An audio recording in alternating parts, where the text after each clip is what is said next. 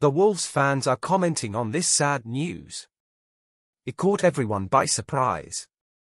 I'm about to bring you more detailed information about this news. But before that, make sure you're subscribed to the channel so you don't miss any updates we bring about the old gold.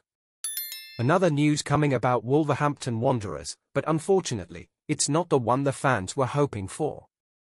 The Wolves are very close to losing the signing of Bristol City's star, Alex Scott, this summer, as Bournemouth is advancing to secure the midfielder's acquisition.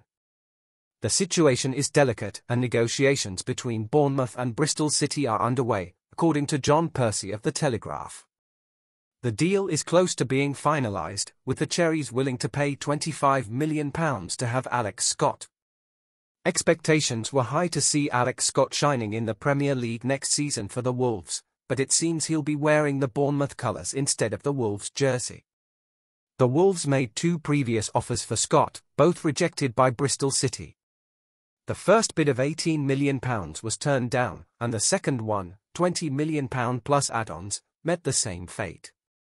Now, with Bournemouth in the picture and willing to meet the asking price, the Wolves may miss out on the opportunity to have one of the best young players from the last championship. We'll closely follow the unfolding of this negotiation and hope the Wolves find other opportunities to reinforce Lopetegui's team.